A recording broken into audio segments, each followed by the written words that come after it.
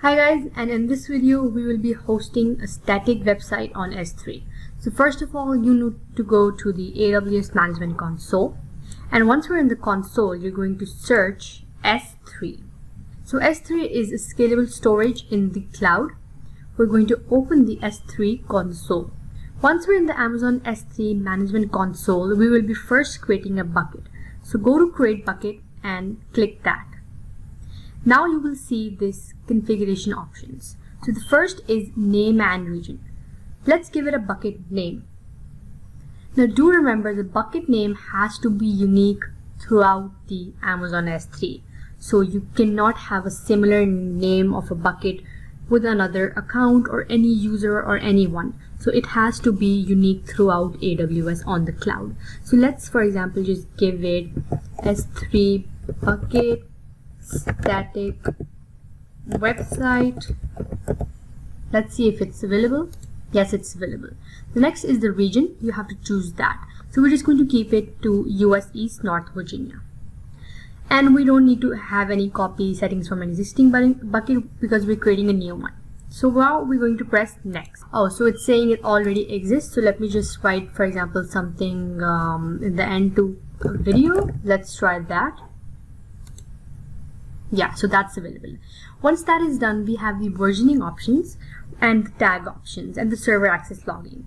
So the versioning, we don't currently need it for this bucket. The server access logging, we also don't need it. Tags are optional. If you want to give your S3 bucket a tag, a key and a value, you can give that too.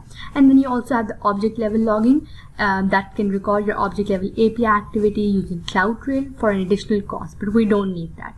So we're just going to press next. Once that is done, now we come to the set permissions part. So this is important. Right now we're blocking the access, the public access to our bucket, but we don't want to do that. So we do want public to access our bucket. So we're going to unselect this option, and we're going to select these two options because we don't want the ACL's permissions, because that's like a legacy option that used to do. We're going to just use and put policies for our bucket. So we're going to keep these unticked and we're going to select only these two options.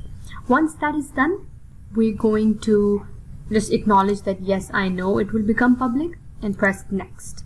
And the last part is just to review. So the bucket name, region, the options that you selected, and the permissions.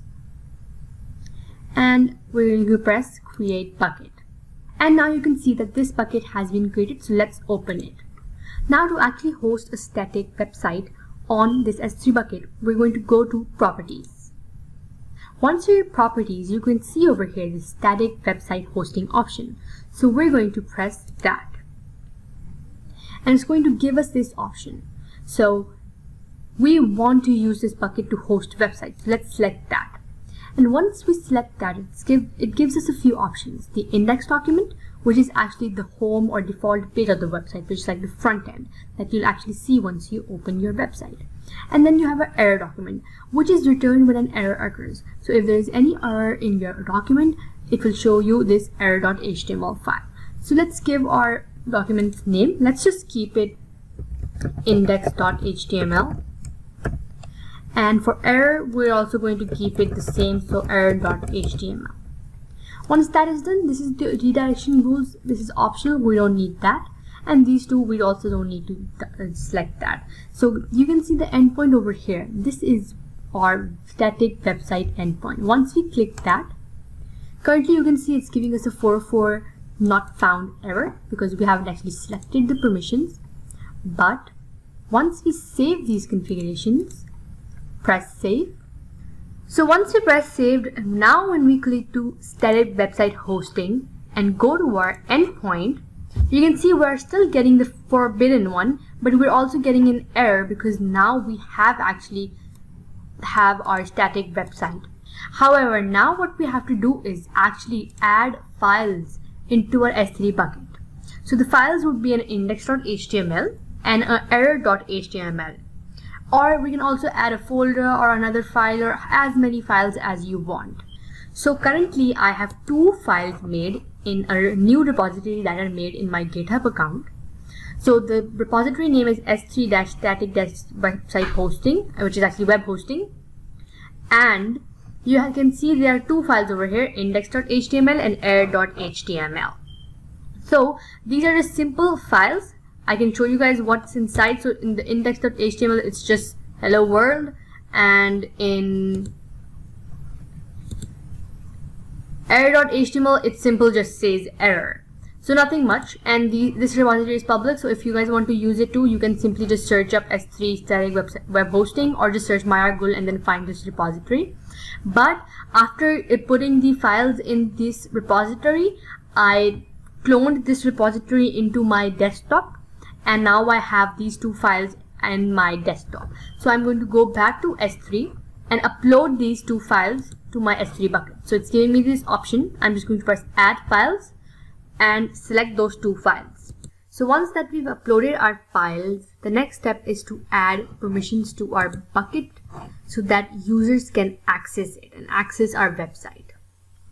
So we have to go to this bucket policy under permissions, click that, and over here you can actually write your own policy. But right now, as we're using the sample or just a simple policy for users read access, we're just going to go to AWS documentation over here. Let's just click that.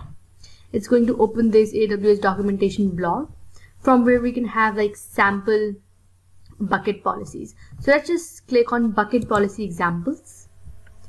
And over here you can see we have this granting read-only permission to an anonymous user. We need this policy for right now. So this is just a sample policy. I'm going to copy it, go back to the console and paste it. Once I paste it over here, all I have to do is just simply write my bucket's name, which is this, in place of this, the bucket name over here.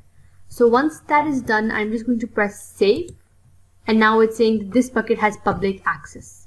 And even though it's giving us a warning, but we need it to be a website, that's why we're okay with this. And once we're done with that, we're going to go back to properties, go to static website hosting, and again click on our endpoint, which is this one, and you will see that we will have our site open.